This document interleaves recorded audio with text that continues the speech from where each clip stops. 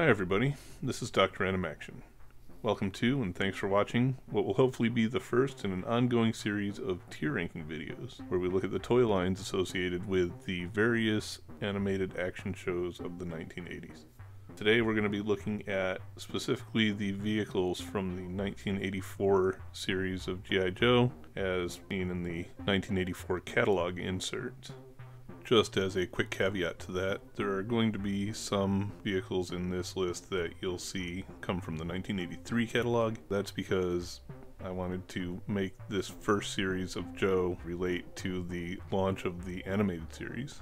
So with that being the case, for our purposes, we're considering everything 1984 and prior to be valid content for this first list. We'll be doing the vehicles and figures separately, except in the case where the figure is a vehicle driver.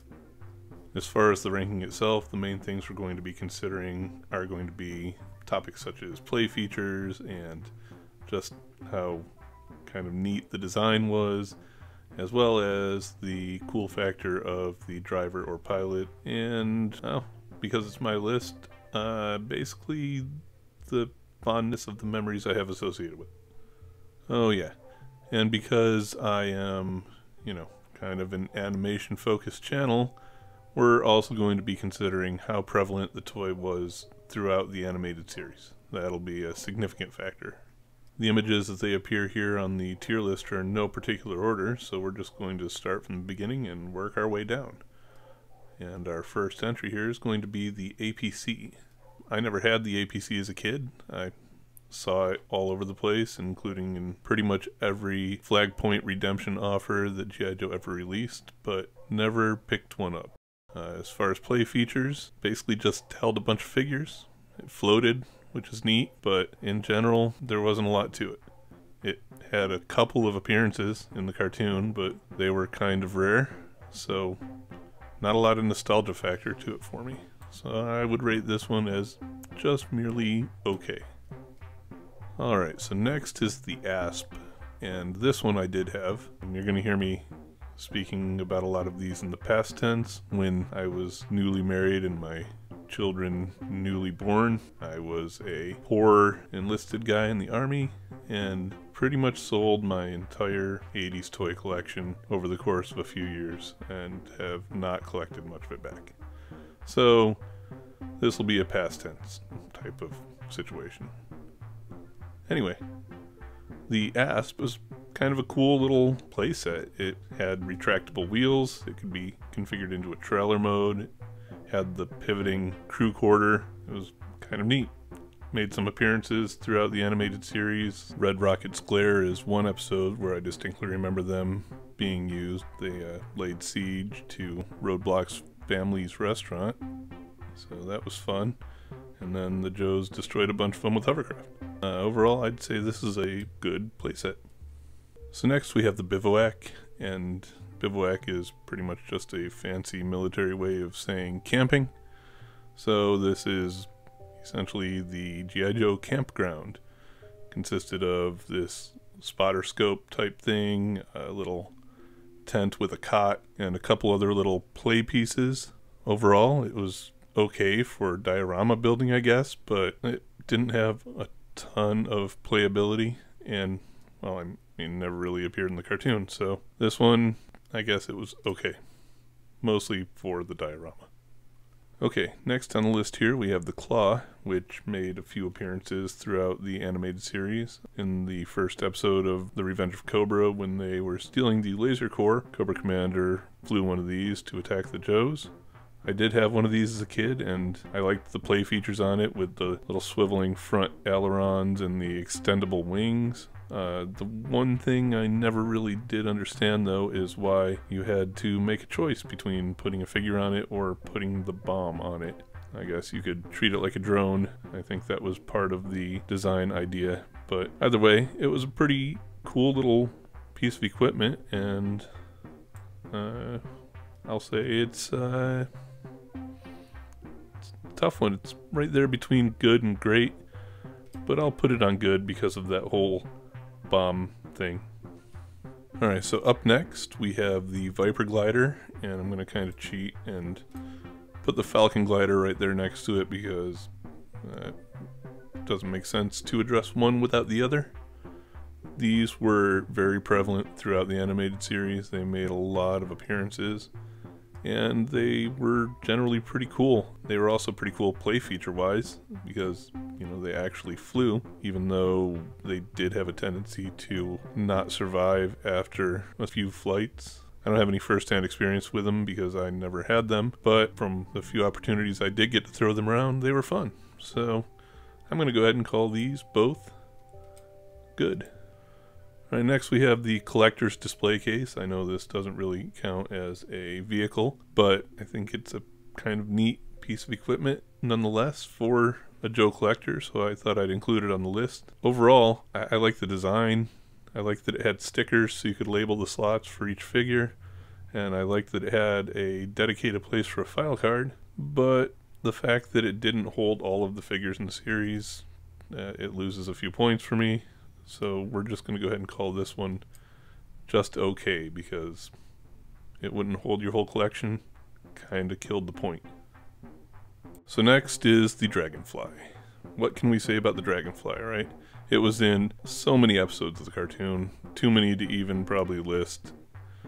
I mean, obviously not too many to list, but enough that it would be very time consuming. But in general, this was a great toy, right? It had awesome play features with the side rails and the push button to activate the rotor blades. It fit 2 figures actually in the cockpit, which was great. Came with Wild Bill, who's obviously one of the most iconic Joes from that time period. Just don't have enough good things to say about it. Plus, it was modeled after an AH-1 Cobra, and having been a helicopter mechanic myself, I have a soft spot for helicopters of any kind. So this one is just plain superb. Alright, so next we've got the Fang, which is another vehicle that appeared in just so many episodes of the original animated series. It's just iconic Cobra tech, and I don't know, there's not much else to say about it. Play features, it had the swiveling gun on the front and the rotating blades, but other than that, it was basically one solid piece. A few missiles, a joystick that was super easy to lose. I had this one when I was a kid, and it was a mainstay of my Cobra Air Force throughout my entire childhood, so play-wise, it's decent for what it was. So I will call this one pretty great. Alright, so next is one of those cheap vehicles I was talking about from the '83 catalog, the Flak. I had this one as a kid. It's the first vehicle I got through Flag Point orders, so I got it in the mail order variety. Not a whole lot to it. It swiveled on the base. It had neat little folding feet, but they got in the way when they were folded, so they weren't much good for anything. Had a neat design, made a few appearances in the animated series, but in general, just a good little stationary gun. Alright, so here is the first of 3 pack rats on the list. So again, gonna cheat, move all the pack rats together. They were kind of neat little battlefield robots. They had some interesting play features. I liked that all 3 of them came with their own unique remote control unit. I like that all of them had rotating or swiveling turrets or launchers attached to them. And they all had actual moving track or wheel systems. They were kind of cool toys. I only remember them really making, I think, 1, possibly 2 animated series appearances. I know the Pyramid of Darkness miniseries featured them at one point, so all of them together, I think they're okay. I mean, there wasn't a lot to them. They couldn't hold a figure, they couldn't do much of anything, but they were neat little scene builders, I guess you could call. So next is another 1983 cheat. It's the HAL. I had this one when I was a kid, and the version of the HAL I had was the Sears play pack that came with the Vamp Mark 1, but did not include clutch. So I like that they came together, loses some points for not having a driver. But just considering the HAL by itself, okay, yeah, this is going to be stupid, but I liked the fact that it had a clicking sound as a play feature.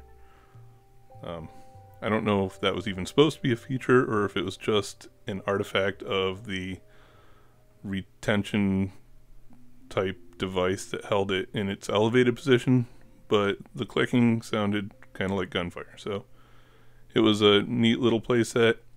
I really liked that the screen actually had a picture of a Rattler silhouette on it, so that was a bonus. And the fact that it's a towable gun, which makes it cooler than the flak. So, in general, out of all the gun emplacements, I'd say this one's pretty great. And then here's the vamp, which I moved because I wanted to talk about it with the HAL, being that that's how I had the toys in my brain. They're somewhat linked because of that. The vamp, obviously one of the most iconic G.I. Joe vehicles, appeared in several episodes. Came with Clutch, who was one of the mainstays of the early episodes in season 1 of the animated series. Play features wise, it had the fuel cans and this little lever on the gun that made the barrels alternate back and forth, which was neat. But, and I can't imagine this was just mine, but it was super squeaky. Those wheels, they squeaked so much. But other than that, I mean, it's a great design. Pretty iconic. It's a great vehicle. Alright, so here's the headquarters. Yeah, let's save the headquarters for last. So, let's talk about the Hiss, which is, again, one of the main Cobra vehicles from the animated series. It appeared in so many episodes, although the Hiss driver really never did. It was always just a Cobra Trooper, or one of the Cobra leadership driving this thing. And I was fine with that because, again, I got the Hiss with flag points, and it didn't have a driver. So, as a kid, I never even realized that the thing was supposed to have a driver. But anyway, as far as the design, it's really cool. It's very sleek, very modern looking. It doesn't look that great from a practical standpoint for an armored vehicle because, you know, the guy in the turret's pretty exposed and, well, the driver's behind a piece of glass. So not the most probably hardy tank you're gonna find, but design wise it's just cool. Play features are pretty limited and had the driver's area, one in the turret, foot pegs for a couple of figures on the back, but just based on how iconic it was for the series and how neat the design, I'd say that's pretty great. So next we have the Jump, which, what can you say about the Jump? It was definitely well represented in the animated series, especially by Stalker, if for no other reason than because he flew one in the intro. I mean, it's one of the first things you saw was Stalker flying through the air, planting bombs with his Jump jetpack. I actually didn't have one of these as a kid, and because Grand Slam didn't really make many cartoon appearances, I didn't know much about it as a toy. It had not a lot of play features, but it didn't need them because it was a jetpack, and your Joes could wear it and fly around. What else do you need? So, for that reason alone, I call this a good playset. So next is the Whale, and I did not have this vehicle, but holy cow did I lust after it. I spent several hours staring at this particular catalog, imagining all of the play features and all of the hours I could spend having fun with the Whale. It was in several episodes of the animated series, as was Cutter, who gets a lot of points for being the only Coast Guard character in G.I. Joe. I don't know what to say about it. It's got so many play features with the missile launchers and the crew bay and the recon sled and the rotating fans and the motorcycle and the depth charges. It was just all around probably one of the best G.I. Joe toys in those first several years. So there's not really any place else you can put it except in Superb. So next up is the Machine Gun Defense Unit, which the machine gun defense, the missile defense, and the mortar defense here, they were all, I don't know, I'd say probably best suited as being diorama builders. In this machine gun defense unit, it had kind of an okay gun, but other than that it had a sign. The best thing that this set brought to the table is these tank traps. They were kind of cool for dioramas, and that's about it. It didn't have a ton of playability, what with all the Joes having their own weapons already anyway, and I mean, it's a sign. Meh. I would just say meh. And I'd pretty much say the same thing about the missile defense unit. This little brick wall was cool, but it was way smaller than the figures, so unless you wanted to lay them prone behind it and act like they're shooting through this damaged spot, you had this teeny tiny missile launcher, and again, a sign. So again, meh. But the mortar defense was slightly cooler, and that's because it came with the sandbags and this barrel. And as far as diorama builders go, those two pieces were gold. I mean, you could never have too many barrels, you could never have too many sandbags. They add a lot to a scene. The mortar itself is pretty dumb, and this ammo crate also not overly useful, but gotta love that barrel and those sandbags. So because it came with those two pieces, I will say that one is slightly better than meh. Alright, our next playset, I guess you would call it. I don't know. Are these vehicles? They're towed by vehicles. Anyway, the MMS, the Mobile Missile System, came with the first ever Hawk figure, which is convenient because the system itself was modeled after the real-life Hawk missile system. So that was probably a big contributing source for Hawk's code name. I'm sure somebody out there who's more of a G.I. Joe historian than me knows better, but that'd be my guess. Play feature wise, it was a cool little transforming vehicle because it had this operator stand that could be taken apart, and the base could be put in the back to hold in the rear legs, and the control panel could sit right here behind the towing pintle, and then the front legs could fold up and it could be towed by any of your other vehicles that had a tow point on them. So that was neat. The missiles themselves, they were freaking big, so that was cool. The only thing is it never made an appearance in the cartoon, so I had it. I'd love to play with it, but it's not something I ever got to see represented in the animation, so I would call this one good. Next we have the Mobat, one of G.I. Joe's premier vehicles, which is funny because it didn't make a ton of appearances in the animated series. And when it did, you could generally just see it in the background. I mean, the Wolverine and the Vamp were much more prevalent, and by '85, the Mauler had almost completely replaced it. There was that one episode of the animated series that specifically featured the Mobat as like an unstoppable tank, but other than that, you didn't see it brought to the forefront much.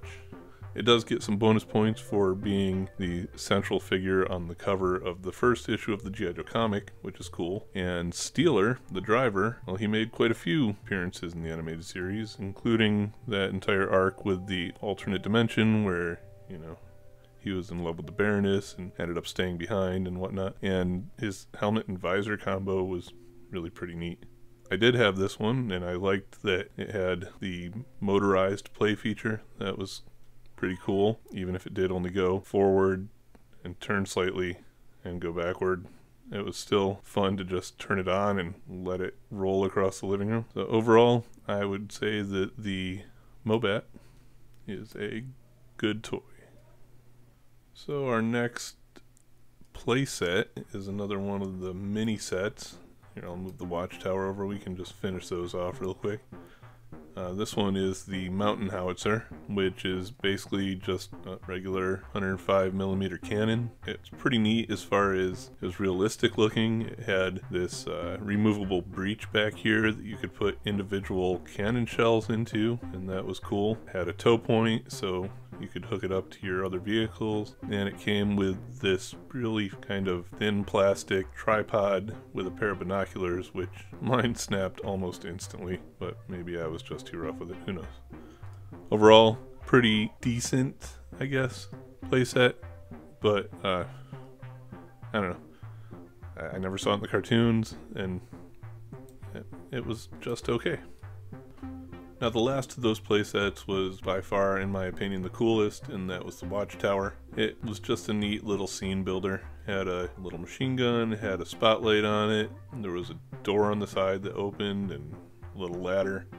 Not a lot to it, but it was a great play item for setting up your G.I. Joe base.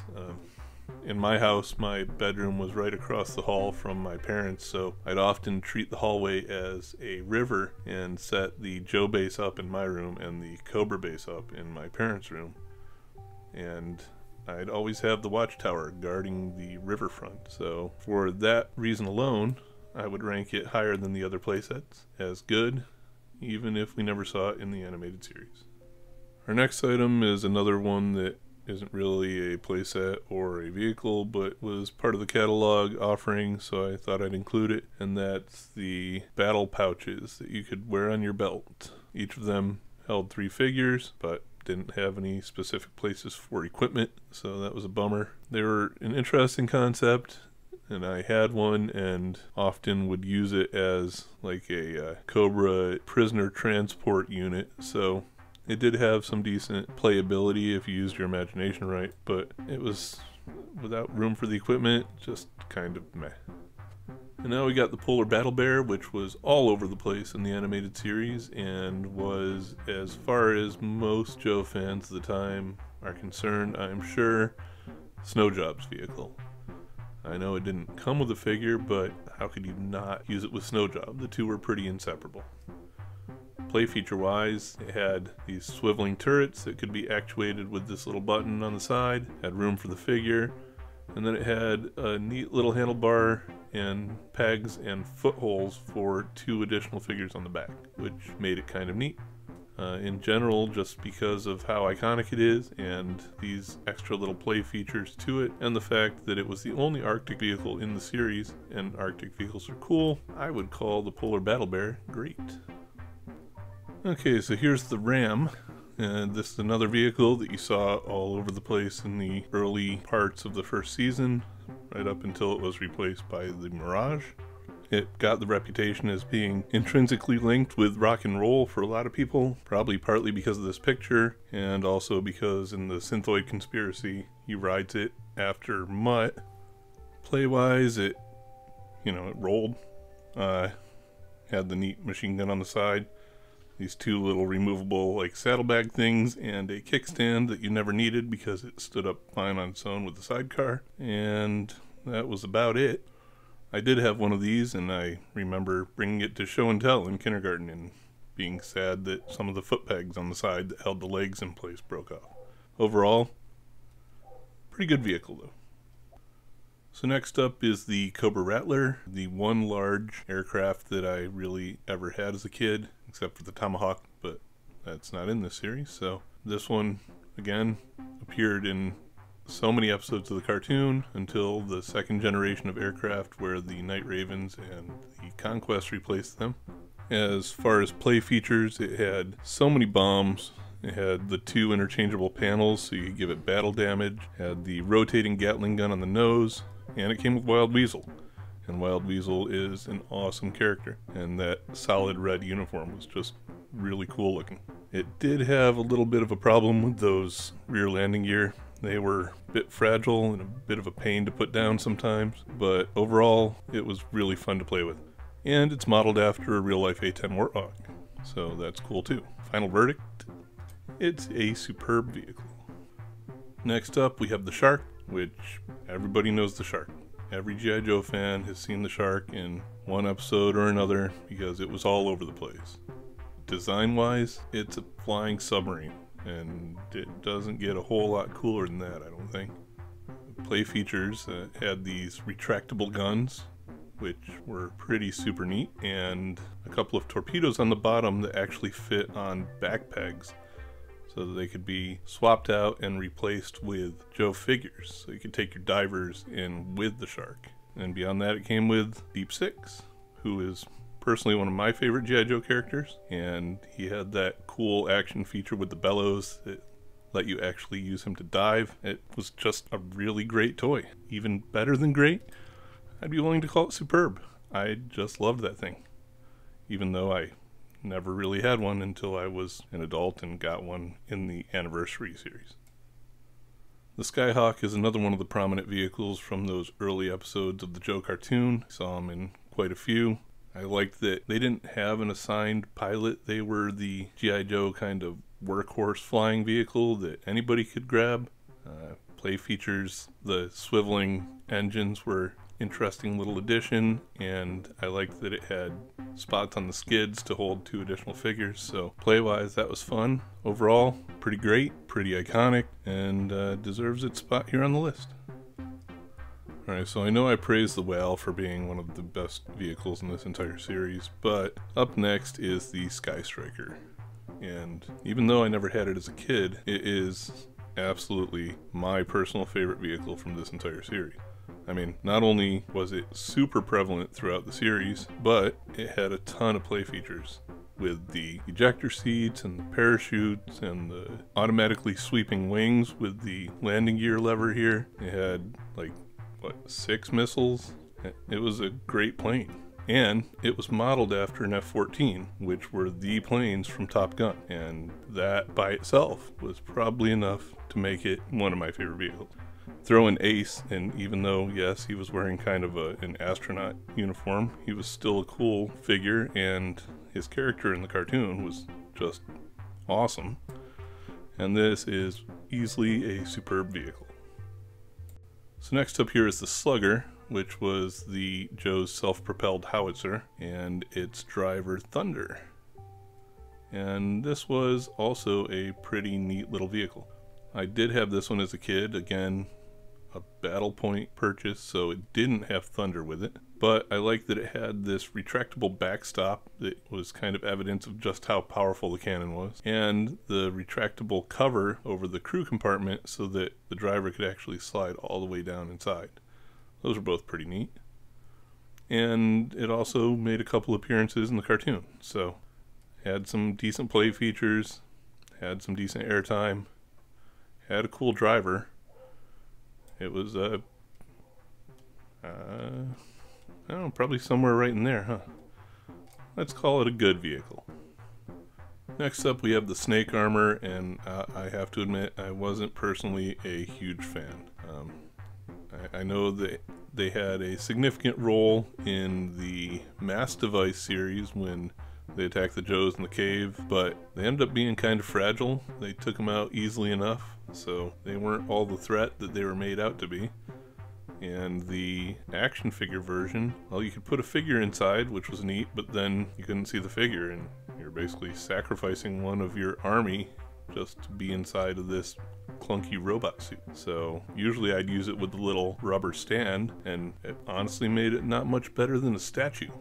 That and the fact that the interchangeable hand attachments were kind of this thick rubber and they'd bend or not look great. Just in general, of all of the playsets or vehicles in this first series, the Snake was probably about my personal least favorite. So I'm generally pretty meh on it, and I'm sure that a lot of you are going to disagree. And then here we have the Stinger, Cobra's primary ground vehicle, second only to the Hiss in the original animated series. Had a lot of airtime, although the Stinger driver that came with it didn't really have any, because I'm pretty sure it just went against Brand having a gray Cobra instead of a blue Cobra. So we didn't see him throughout the animated series, but we saw his truck a lot. As far as play features go, not a lot to it. Had the wing doors, which were neat. Again, had that same squeaking thing going on as the Vamp. In general, just a good vehicle. Not anything special, but nothing too bad. So here's the Vamp Mark II. Like the Stinger, I didn't have this one, but I mean, it's not really anything different than the Vamp Mark I, right? Different color scheme, doors, missiles instead of a gun. It's got all the same cool factors as the original Vamp, all the same play features as the original Vamp, except for the missiles are removable instead of the swiveling gun. So, I don't know, let's put it on the same level as the Vamp. It's a pretty good vehicle. And tan clutch differentiated him somewhat from the green of all of the original first series Joes. Alright, the Water Moccasin made its fair share of appearances in the original cartoon, and so did Copperhead. It was a boat. I mean, not much to say about it. It floated, it had a little flywheel to spin the fan, had 2 removable covers here that you could almost fit equipment in. They were supposed to be for guns and whatnot, but weapons didn't really fit in as well as they probably should have. So play features The primary play feature on it was you could fight against the whale. I had one, and it was my primary Cobra watercraft, but mine had to always fight against the devilfish, because that's the only really Joe watercraft that I had. So, overall, good vehicle. I like it, and I do definitely like Copperhead, but not enough to call it great. Alright, the Whirlwind here was the last of the towed gun emplacements from this original series, which made it counting the mountain howitzer, 1, 2, 3, fourth one, and I guess you have I guess you've got enough vehicles to tow them all if you put one on pretty much everything, but not much to be said about this one. Had the wheels that could fold under to become the stands for it, and a full 360-degree pivot. But other than that, there wasn't a lot to it. Made at least one appearance that I can remember in the animated series when it ran out of ammunition in the Synthoid Conspiracy. I know it was in the background of several other episodes, but in general, it was a neat looking gun. Had an interesting design, but at best, it was good. Next up, we have the Wolverine and its driver, CoverGirl. And this vehicle made quite a few appearances throughout the animated series, almost exclusively being driven by CoverGirl, which was unique amongst almost all of the vehicles to only have its regular assigned driver in the cartoon.